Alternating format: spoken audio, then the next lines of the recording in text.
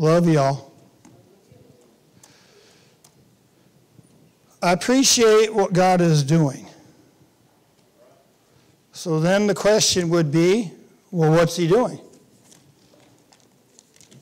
Well, he's doing a lot of stuff. Be specific. He's changing and transforming, I don't know about y'all, but me. My dad used to say this all the time. When people, if we say this side and this side, if there's an issue, God's never working with just this side. He's working with both. Isn't that cool? So God is always working because he's working in us, to us, and through us to change us that we would be, oh yeah, unified. There it is. And unfortunately, we live in the microwave, text it, tweet it, whatever. We want it instant. And God has been teaching a people, as long as I can remember reading the Bible, patience.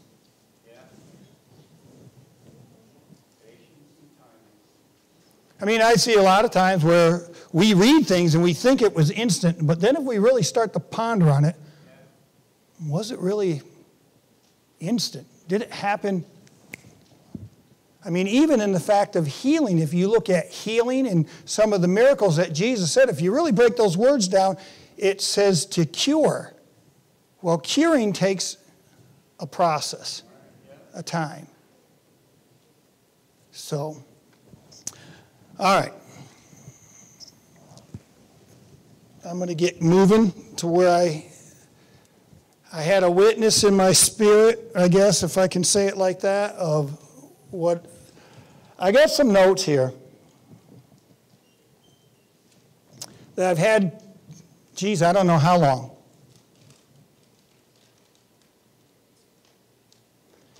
And it seems like I get up here, got to move a certain way, and it's like it never gets out what was out. But today there was a witness of what I was reading, what I've been looking at, geez, for months. Does anybody know what we're talking about? What was that? And my mom jokes with me all the time, are they going to get out of the fire? God, hope not. I hope not. Because the fire didn't bother him. And remember, I think I said it, I don't know, however long ago it was. Our problem is we think fire is negative. Right? If you want to get on the positive, negative thing, here we go. God's fire is not negative. It might be detrimental to some situations in your life, but in the end, you're going to be a happy camper. Because God's going to burn up everything in your life that he doesn't need. And guess what? Then when he puts a bunch of wood together, humanity together, he's going to have a bonfire. To purify. So he can have what he's going to have. Okay? So we've been reading about in Daniel chapter 3, the three buds are in the fire. The reason why they got in the fire, why did they get in the fire? Because there's what is called the accuser of the brethren. Right? The accuser of the brethren got them in the fire. But we can even go back further than that. It was called unbelief of a whole nation or of the church. That got them down to this point where they're in the fire. Okay? But these three buds, they were united. The song. They had their eyes wide open. They seen what was coming. And they said, look, I said to Sandra yesterday, I said, or maybe it was this morning, I said, we sing this song all the time. We love to sing the song, right? God, even if you don't do it. But we really don't believe that. Because we really believe he's going to do it and bail us out of it. But the question was, really, or the circumstance was to them, they really believed that even if God didn't, they weren't bowing down. Okay? So here we go. Let's turn to, I'm going to read a lot today. I'm going to try to be quiet so I can try to get through this. All right? Here we go. Let's go to Isaiah chapter 43. I want to do this as a precursor, I guess, or a launching pad. Can I say it like that? Okay? I'm going to read out an Amplified Classic. All right? Isaiah 43, verse 1. But now, in spite of past judgments for Israel's sins, thus says the Lord, he who created you, O Jacob, here we go, listen up now. You got to listen to what God is saying here. And he who formed you, O Israel. Just throw it in here. There's a difference between Jacob and Israel. Okay? What's the next word say? Fear not. Because why? Ransom you by paying a price instead of leaving you captives. My God, did he not do that to every single one of us that have received him? And the truth of the matter is, even those that haven't received him, he is reconciled and bought all of humanity back. I have called you by your name. Right? He's called you by his name. And what else did he do? He gave you his name in the waters of baptism. Right? You are mine. Here we go. And when you pass through the waters, I'll be with you. And through the rivers, they will not overwhelm you. When you walk through the fire, you will not be burned or scorched, nor will the flames kindle upon you. For I am the Lord your God, the Holy One of Israel, your Savior. I give Egypt to the Babylonians for your ransom, Ethiopia and Seba, a province of Ethiopia, in exchange for your release. Because you are precious in my sight.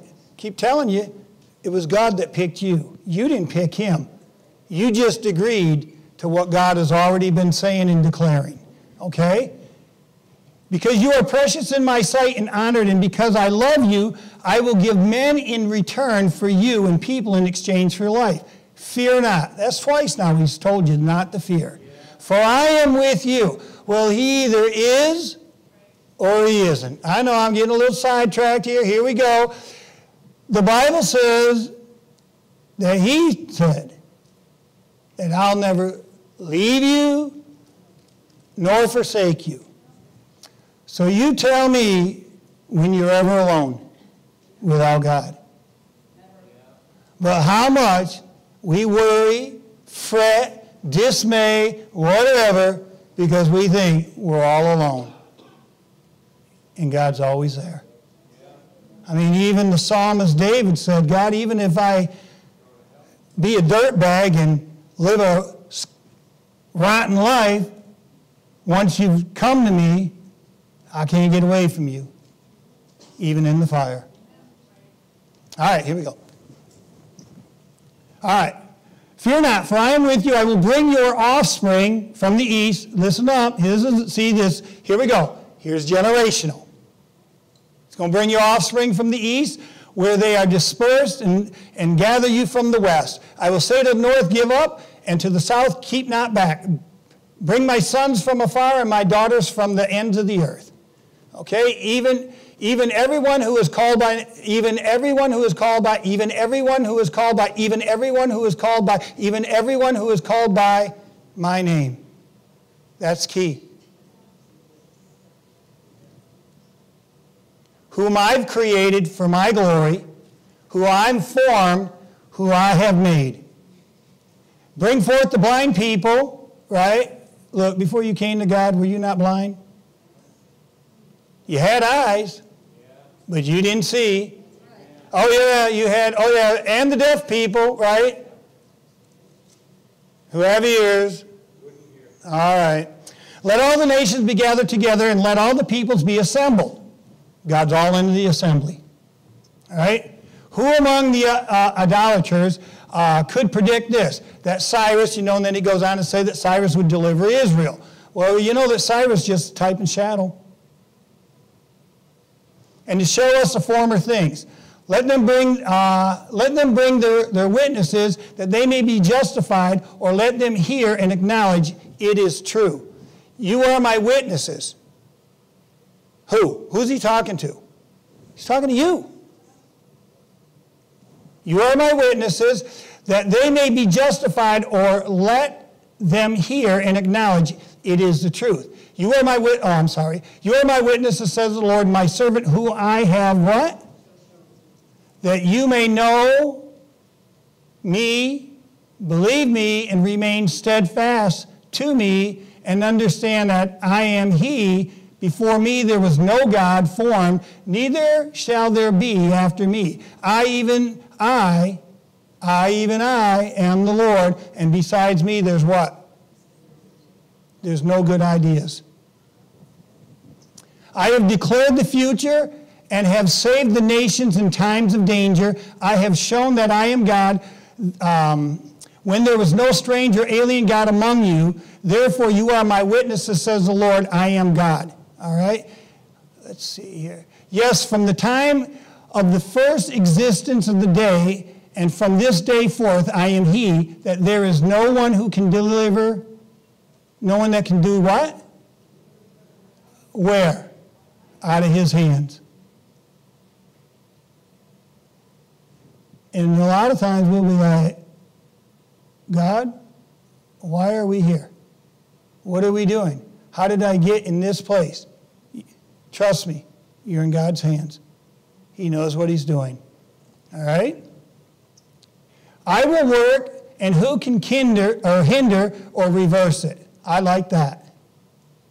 Because God began the work, he's going to do what? Thus says the Lord your Redeemer. See, he keeps telling you who he is. Thus says the Lord your Redeemer, the Holy One of Israel, for your sake I have sent one to Babylon, and I will bring down all of them as fugitives with all their nobles, even the Chaldeans, into the ships over which they rejoice. I am the Lord your Holy One, the Creator of Israel your King. He's telling you who he is. Thus says the Lord, who made a way through the sea and a path through the mighty waters, who bring forth chariots and horses, armies and mighty warriors. They lay down together. They cannot rise. They are extinguished. They are quenched like a lamp wick. Do not earnestly remember the former things. Disclaimer. In the waters of baptism, what happens? What?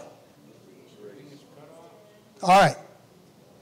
So when he says, don't remember the former things, it doesn't mean, look, I fell down over there because I didn't pick up the rake in the yard and I tripped over it. He didn't say don't remember that. What he's telling you is not to remember is the Adamic way.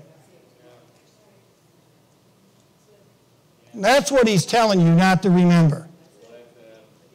Brother Bud taught us well. Wisdom is learned by making mistakes through this path of life and not repeating them. Wisdom. But the wisdom of God will allow you by the Spirit to reckon the new man alive, and you got your foot on Satan's neck or Adam. Okay. Sorry. Here we go. Do not earnestly remember the former things, neither consider the things of old. Behold, I am doing a what? I don't see it and I don't feel it. Does that change it?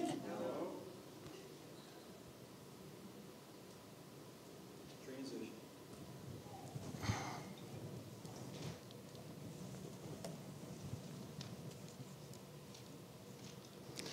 I don't see it and I don't feel it. So is he or is he not? Behold, I am doing a new thing. Isn't it cool? The Amplified's got an exclamation point. Who's the English grammar people in here? Oh, the 3 Hebrew children. Right? What does it mean? When there's an exclamation point, what does that mean? Yeah. Okay. Here we go. Do not remember the former things, neither consider the things of old. Behold, I am doing a new thing. Now it springs forth. Do you not perceive and know it, and will you not give heed to it? I will even make a way in the wilderness and rivers in the desert. We love to quote those scriptures out of Isaiah. But you live in the wilderness. It's called the United States of America. It could be Canada, could be Mexico, could be whatever nation you live in. Your everyday life is a wilderness. And God has put His life in you that rivers will spring up in the desert and it will be a glorious place. That's pretty cool. All right. And guess what you get to do?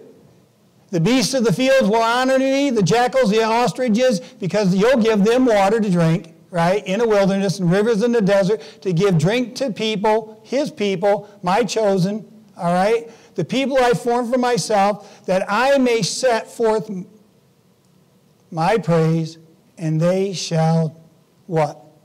I love the Amplified Classic, and it says, and they shall do it. Jesus said, if you love me, you'll do it. Okay? Here we go. All right. Let's turn to Philippians chapter 4, verse 11. All right? This has to do with my portion that I shared with y'all back with God's provision. God is providing His people. You just read all that in Isaiah prophesied to the people. God is providing. He is doing a new thing. Stephen came up here and started out, the service says, His mercies are new. So God is doing a new thing every day in your life. You put yesterday behind you because you can't change it. And today is the day of salvation. Okay? Here we go. Philippians 4, out of the Amplified Classic. This is Paul, right? Not that I'm implying that I was in any personal want, for I have learned how to be content. All right? Now, you know Brother Tim is the family man. Mom thinks I talk forked tongue over the family man, but you know what? Here's the family man. You know what the family man does? Family man takes care of the family. Family man sometimes has issues with the family. Does not God have issues with us? Okay? But this word content is a pretty cool word. Right? Paul says to be content is to be self-sufficient. Oh, I love being self-sufficient. Me, myself, and I. No, that's not what he's talking about. Self-sufficient means that he takes his responsibility of the new creation man, right? And he runs after God, or has the tenacity of a weed, and he just keeps coming. No matter what knocks him down, rolls him over, or whatever, he just keeps pressing on. Self-sufficiency. Remember the cross, right? Individual first, then corporate. A lot of times we come in the corporate setting and we want the corporate setting to lift us up, to pick us up, to build us up, to push us up, to do it for us, where that's not what he's saying. Paul is saying that you take your personal responsibility with your individual life with Christ, then you build that up, you come together, you gather together, and it's this constant pushing up and upward into him as the family. That's pretty good. I can't save you, and you can't save me. But I need what God has deposited in you, and you need what God has deposited in me. And if you look at the miracle to the right or to the left of you, you need every aspect of their life in you, and they need it in you. But it is each and every one of you's personal responsibility to take it upon yourself to press on towards the high calling of Christ.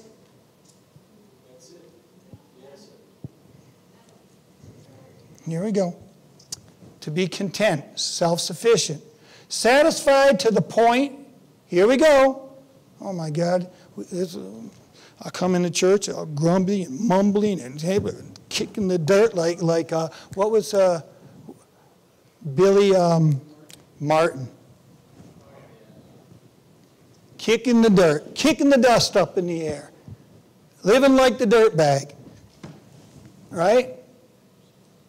Because I'm not what? Satisfied to the point. No, that's not what Paul said. Paul said that he's content and he's satisfied to the point where I'm not disturbed or disquieted in any or whatever state I find myself to be in. Them 3 Hebrew children, what do you think?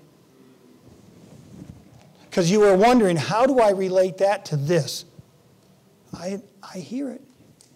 And I know how to be abase and to live humbly in straitened circumstances. Anybody know what that means? When things ain't going your way. Pretty simple. And I know also how to do what? Enjoy plenty and live in abundance when things are going my way. We all like that. And I have learned in any and all circumstances, here we go, the secret of facing every situation, whether well-fed or going hungry, having the sufficiency and enough to spare or going without and being in want. I love the way the Amplified says it as compared to the King James. I have strength for all things in Christ who empowers me. I am ready for anything and equal to anything through him who infuses the inner man or strength into me. I am self-sufficient in Christ's sufficiency. That's a mouthful. That's a mouthful. All right, let's jump down to... Oh, I wanted to read this. Here, let me read this. This is Vincent's word study. Y'all with me today? I love you. I hope this helps you. It's helped me.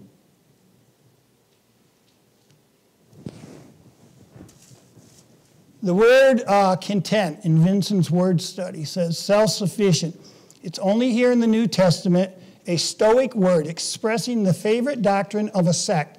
That man should be sufficient to himself for all things, able by the power of his own will. Isn't it amazing? That's the thing that God lets you keep. His own will to resist the shock of circumstance. Paul is self-sufficient through the power of the, here we go, new man.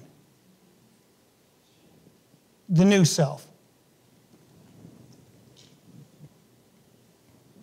Not himself, but Christ in him. Okay? Let's go down to verse 19. Chapter 4, verse 19.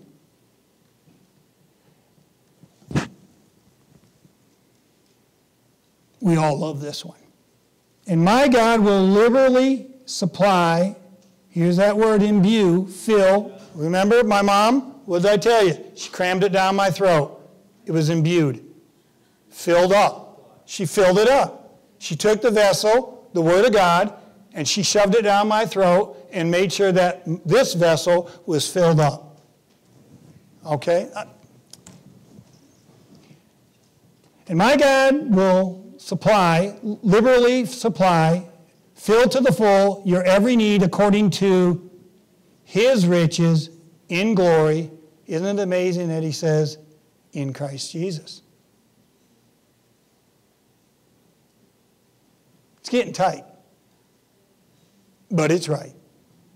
Here we go. To our God and Father be glory forever and ever through the endless eternities of the eternities. Amen. So be it. That's pretty good. Here we go. Let's go to Matthew chapter 11. Oh, I'm doing good. I got lots of time. Y'all with me today? Can you see me all right?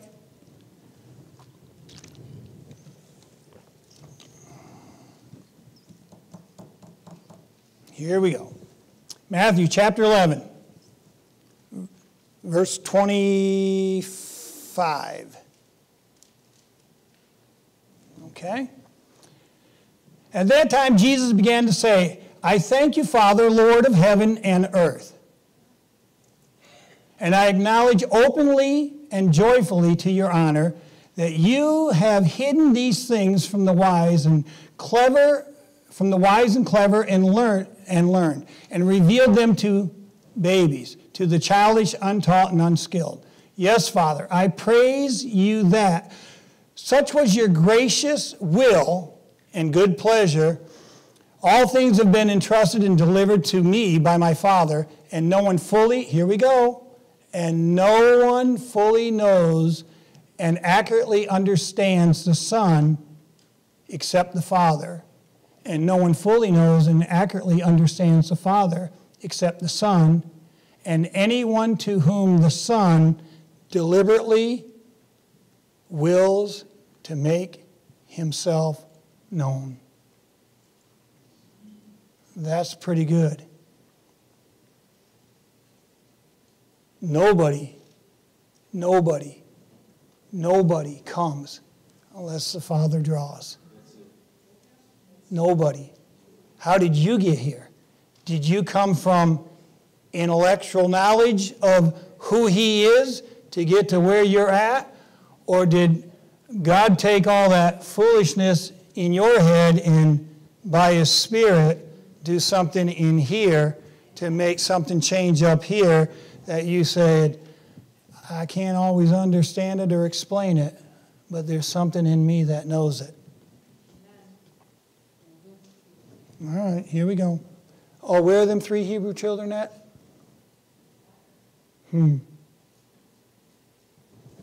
Interesting.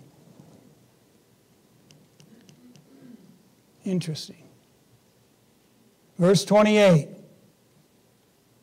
Come to me, all you who labor and are heavy laden and overburdened, and I will cause you to rest. I will ease and relieve and refresh your soul. Isn't it amazing how many songs we sing about the soul? No Christian songs, seriously. The soul is constantly needing to be refreshed. Constantly.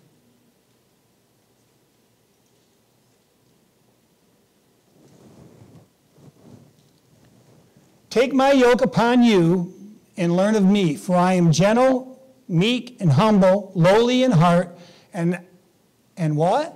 And you will find rest. So what did verse 28 say? It said, come to me. I already got Jesus. He's right here. You already said it. He never leaves you nor forsake you. Yep. But He said, come to me. All the time, Brother Bud. All the time. Here we go. Take my yoke upon you and learn of me, for I am gentle, meek, humble, lowly in heart, and you will find rest, relief and ease and refreshment and recreation and blessed quiet for your souls. Jeremiah 6:16 says this, thus says the Lord, stand by the roads and look. Stand by what? The roads, the pathways. There is a way that seems right, but the end thereof are the pathways. So here he says, thus says the Lord, stand by the roads and look, and ask for the eternal paths where the good old way is, then walk in it. And you will find rest for your souls. But they said, we don't say, but they said, they ain't going to do it. But we say, where's Leah? Yes, Lord. For my yoke is wholesome, useful, good, not harsh, hard, sharp, or pressing, but comfortable, gracious, and pleasant, and my burden is light and easy to be borne. Right? Or to bore. Okay? Let's go to Romans chapter 7.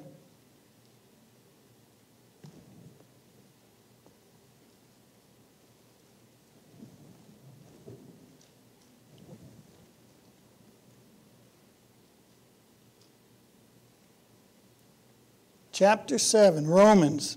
Oh, I want to read that out of the Passion Translation.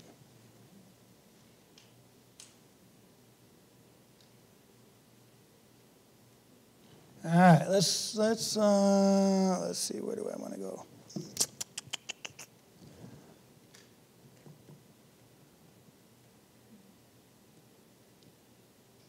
Here we go. Let's start here. This is good. Verse 15.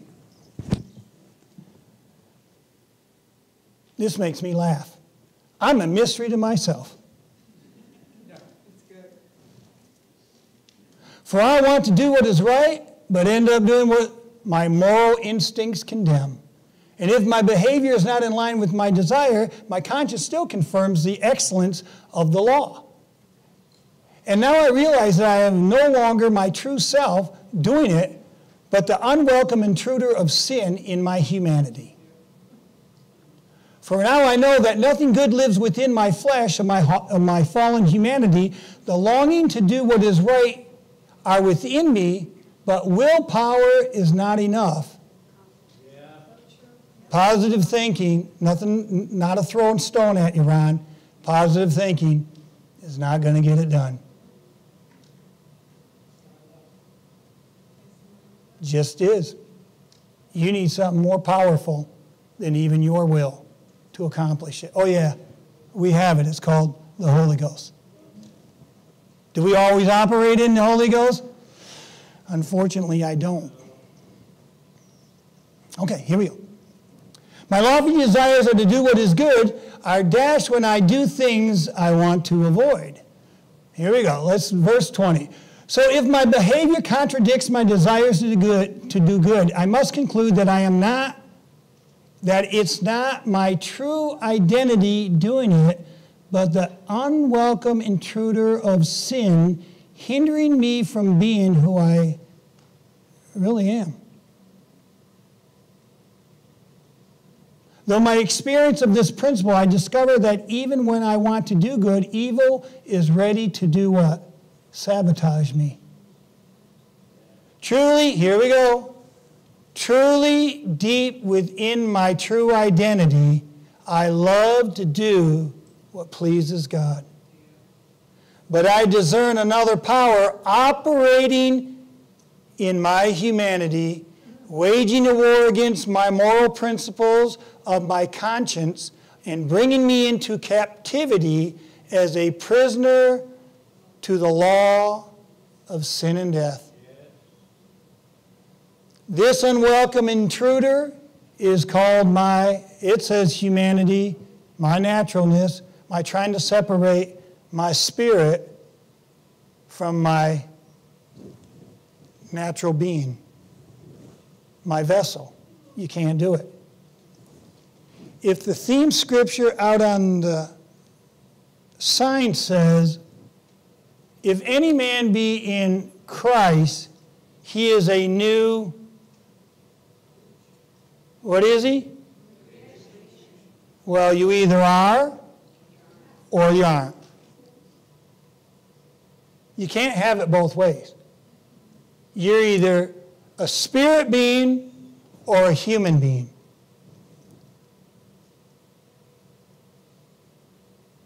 I get it. You can give the application, we're still human.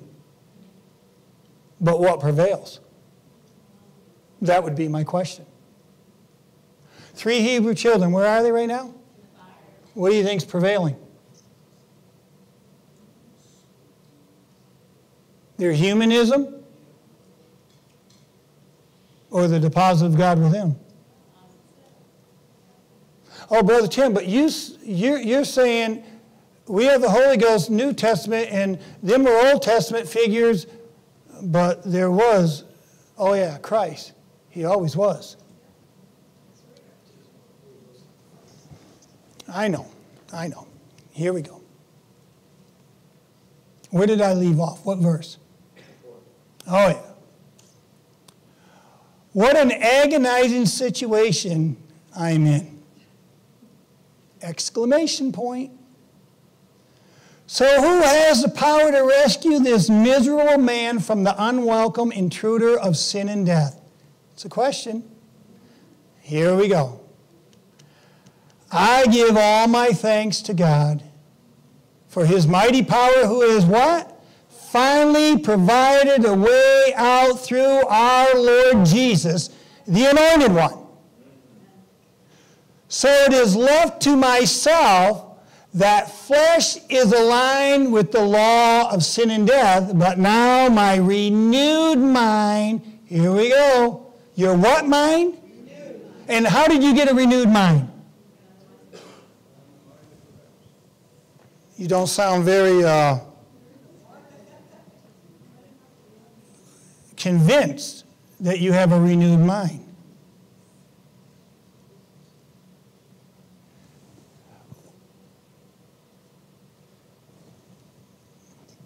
We spend too much time in the world and not enough time in the Word being washed over and cleansed, so when we are in the world, that now it becomes His world and not our world. Okay? All right. I give all my thanks to God for his mighty power has finally provided a way out through our Lord Jesus Christ, the Anointed One. So I am left to myself. The flesh is aligned with the law of sin and death. But now my renewed mind is fixed on the submission to God's righteous principle. You go to the next chapter, verse 8. It says, there is therefore now no what? Condemnation for those that are in Christ Jesus. What does that say? That says that if along this path that we journey, you have slips, trips, and falls, don't condemn yourself. Right? What'd you say? How many times? 7. Well, we know where the perfect fall was at. It was over there. Okay, here we go. Galatians chapter 5. This all make sense yet? All right.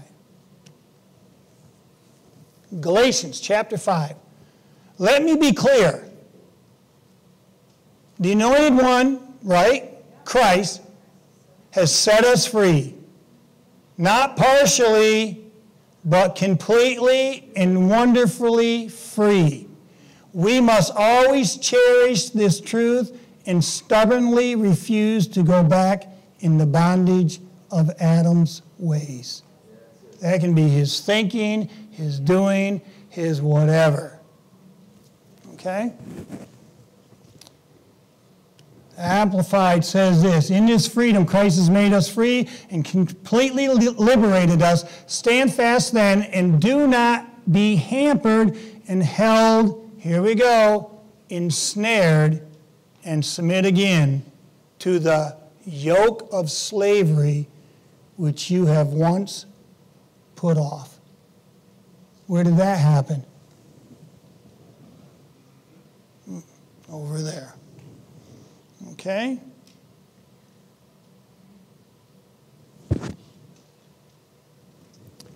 Let's see here.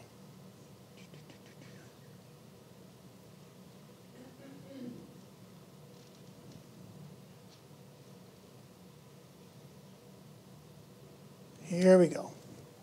Got lots of time. Hebrews chapter 4. Y'all with me?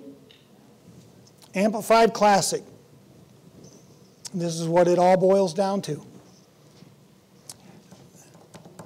You ready? Therefore, while the promise of entering into rest still holds and is offered today.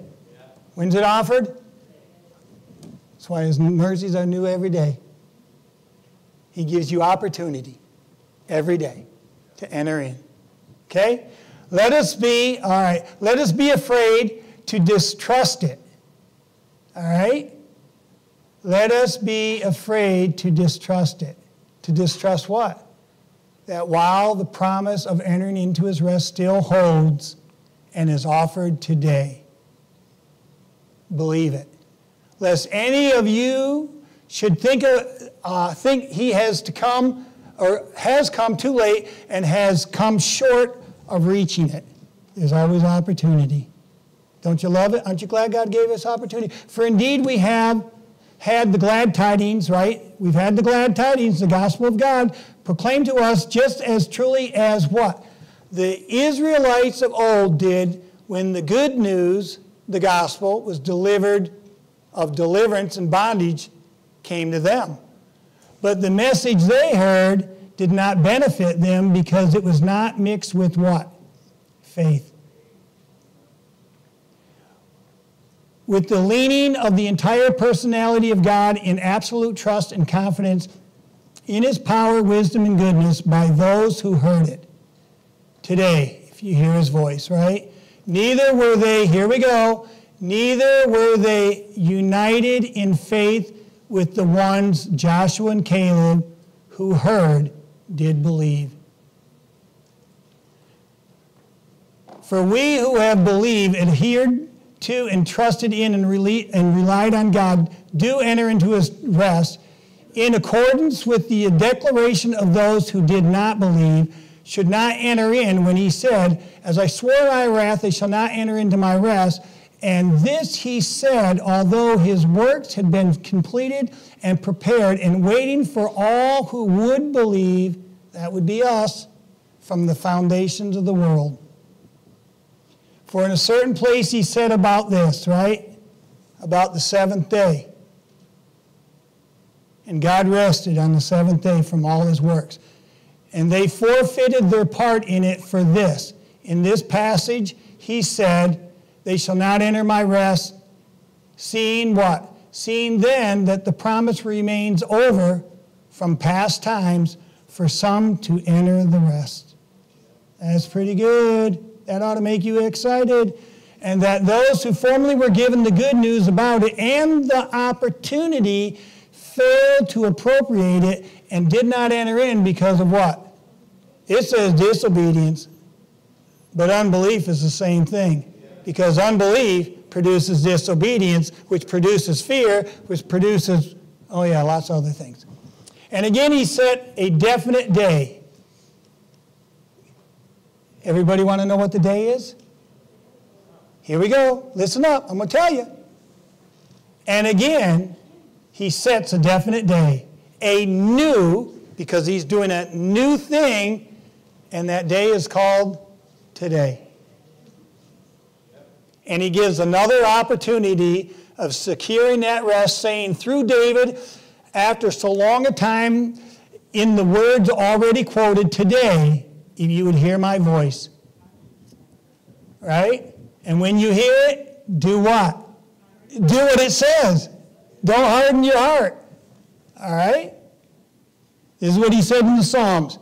For he is our God, and we are his people, of his pasture, and the sheep of his hand. Today, if you will hear his voice, harden not your hearts, as in Meribah and Massah, in the day of temptation in the wilderness. All right? That comes out of what? That comes out of the Psalms. Anybody know what those words mean? Everybody know what that is, right? The bitter waters? Let me read this. I like this. This is out of Strong's. Meribah. This is the word Meribah. Meribah. Meribah means strife or contention.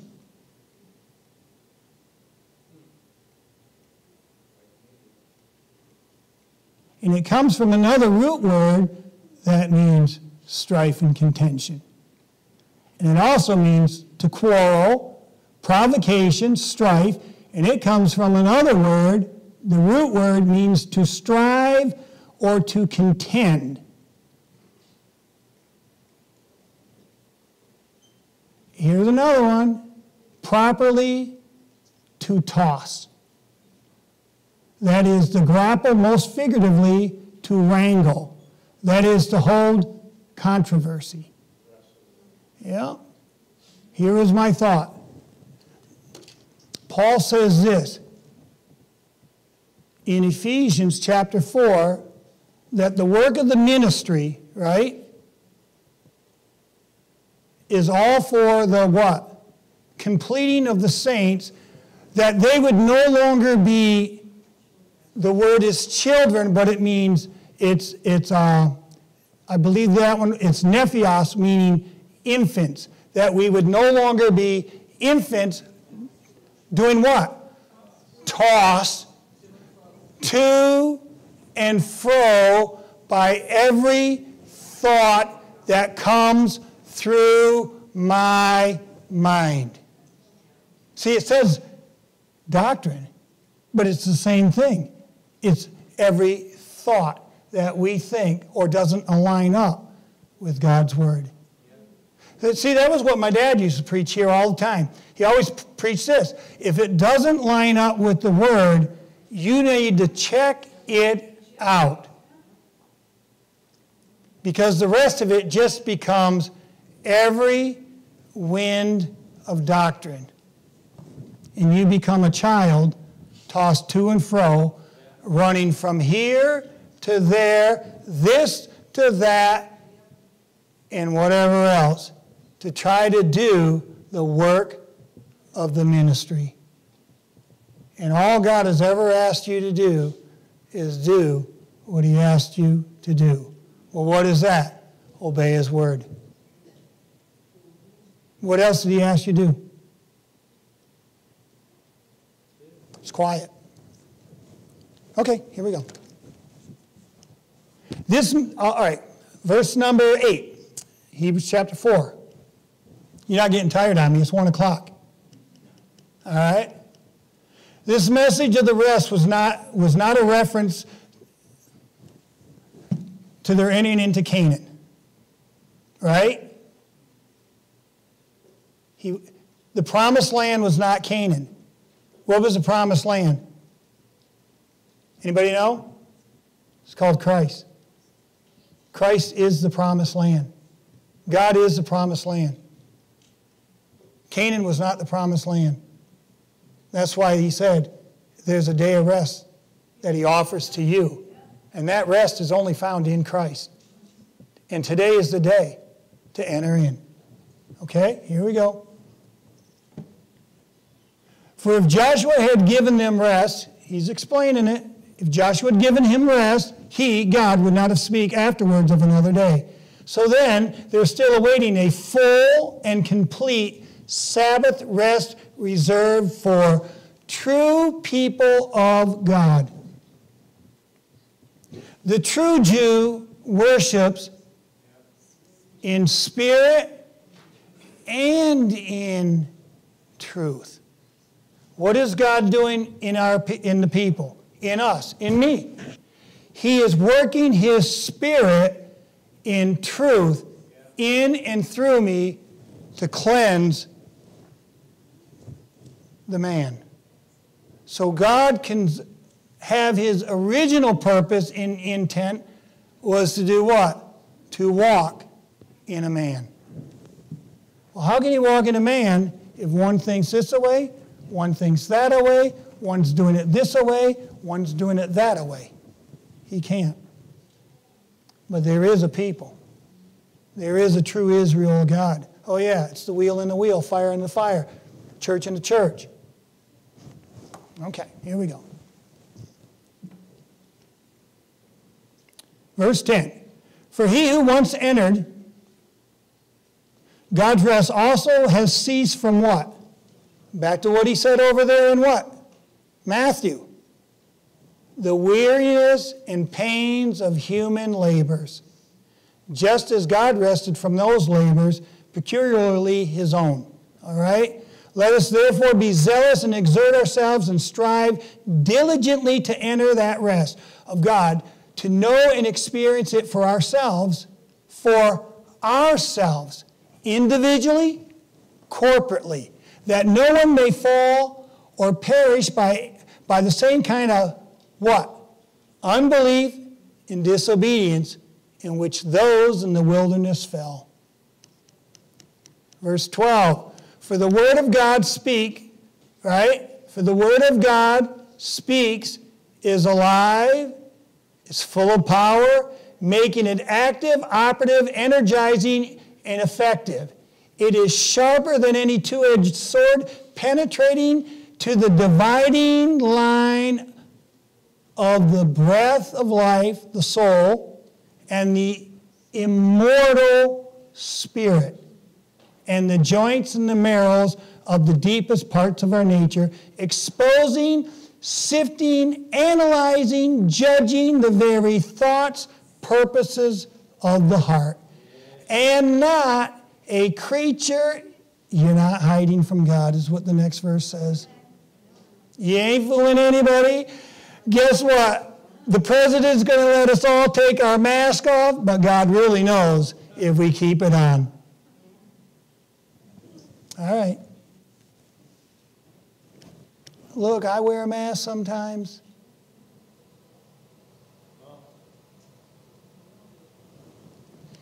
Inasmuch then as we have a great high priest, I don't want to read any more of that, okay? We good there? Let's see. Let's go to... I had another verse I wanted to read, but I won't read it. Go home and read 1 Peter 3 and 4. No, I do want to read that. I do want to read it. Because this has to go with what Brother Bud said on Thursday. See, y'all don't think I listen to what other people say. I do listen to what other people say. Okay? 1 Peter 3 and 4. But let it be the inward adorning and beauty of the, it says, hidden person of the heart, or the hidden man of the heart, with the incorruptibility and unfading charm of a gentle and peaceful spirit, which is not anxious or wrought up, but is very precious in the sight of God. The hidden man of the heart. The hidden man of the heart. I pray all the time, God strengthen the people in the inner man. Paul declared the inner man is the real man. It's who you really are. Even though this, isn't this what you said? This outward man perishes, but the inward man is renewed in strength by the Spirit. That's why the Bible can say, well, even if you have to take a nap, I'll still be there. Because guess what? Oh yeah, I'm not the God of the dead, but I'm the God of the living. God of Abraham, Isaac, Jacob, and he goes on and on and on. And you get down in the Hebrews chapter 11, there were those that gave up salvation for a better resurrection. That's pretty good. All right. Here we go. I got one last thing. Oh, actually, I got more than that. We'll see. Hebrews chapter 3. I just want to bring this together. Hebrews chapter 3, verse 12. Therefore beware, brethren. Take care lest any one of you, right, lest there be any in any one of you, lest there be in any one of you a wicked, unbelieving heart, which refuse to cleave to, trust in, and rely on him, leading you to turn away and desert or stand aloof from the living God. Remember in the book of Revelation where he talked to the church of Ephesus? What did they do? They left their what? They didn't lose their first love. They walked away from it. That's exactly what he's saying here. And he says, don't let any of you be fooled. Don't be fooled. Every one of us could find ourselves in this place. They found, look, they had the gospel to them. And what did they all do? They died in the wilderness because of unbelief. We don't want to die in the wilderness because of unbelief. We want to be in the kingdom because we believe. Okay, here we go. But instead warn, this is what I'm doing today. Right?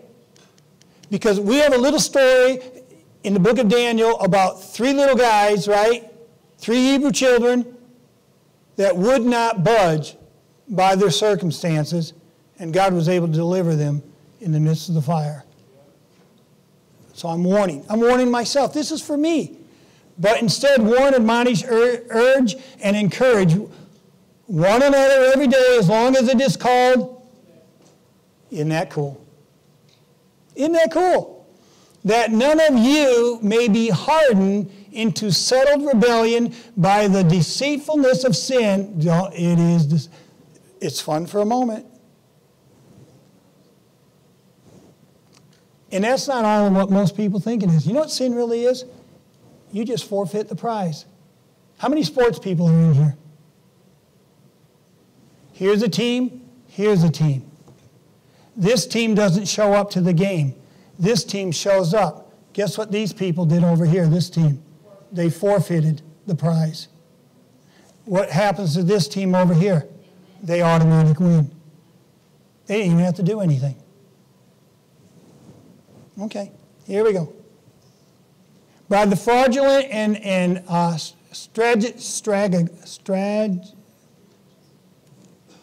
the trickery which is delusion or delusive glamour of his sin may play on him. Where are we led away by? We ain't led away because somebody else has done it. We're led away by what? Our own desires. Don't let your desires deceive you. That's why the Bible says God will give you, remember, oh, we all love this. God will give you the desires of your heart. No, he won't. He'll give you the desires of his heart.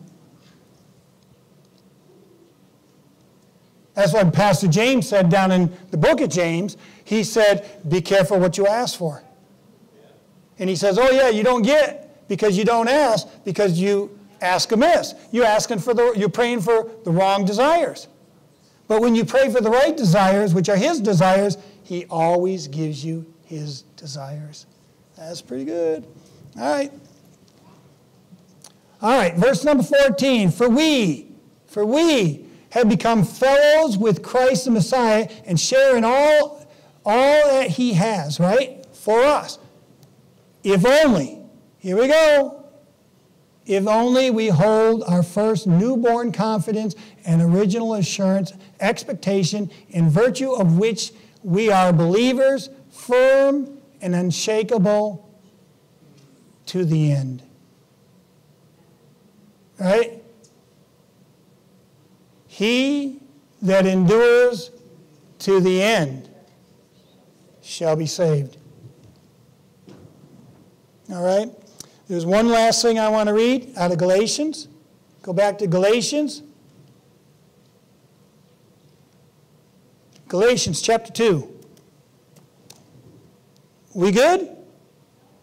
All right, Galatians chapter 2.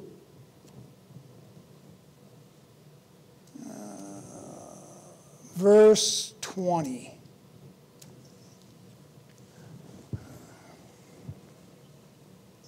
Verse 20. I have been crucified with Christ. In him I have shared his crucifixion. It is no longer I who live, but Christ, the Messiah, lives in me. And the life I now live in the body, I live by faith by adherence to the reliance on the complete trust in the Son of God, who loved me and gave himself up for me. Therefore, I do not treat God's gracious gift as something of minor importance and defeat its very purpose. What is God's purpose? That you would be just like him. Is that not it? We are created in his likeness and his image. His purpose is, he called you gods.